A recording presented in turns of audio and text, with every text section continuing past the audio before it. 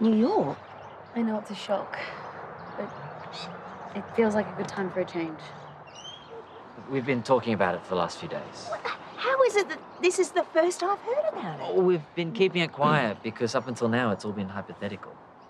Paige had a tradie out here putting up the sign, so we thought we'd get ours up too. Oh, well, without telling me.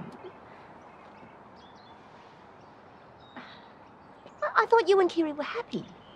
Well, we are, Mum, but, you know, she's moving back to Riverbend and we decided not to hold each other back. Obviously, you're very important to us, Jane. Oh, well, am I? Of course you are. We have a lot to figure out, and we'll be coming back and forth a bit. I'm going to miss out on Isla growing up, birthdays, Christmases. No, you won't, Mum. You can visit us every school holidays. Nicolette, first Byron and now you.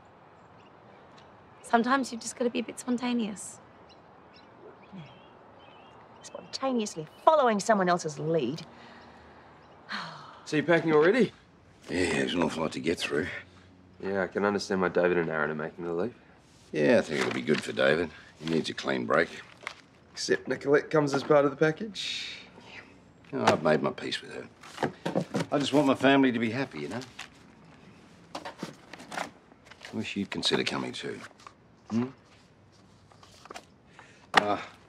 Keep finding Teresa's stuff. She left it for a while. It's bound to happen. Yeah. Have you done this to spite me? Good morning to you too, Jane. Because of you, I am losing my daughter, my granddaughter. I think you brought this on yourself. You are a wrecking ball, just destroying other people's lives. Jane, this is only happening because of what you told Shane. Otherwise, we'd be in partnership and nobody would be moving anywhere.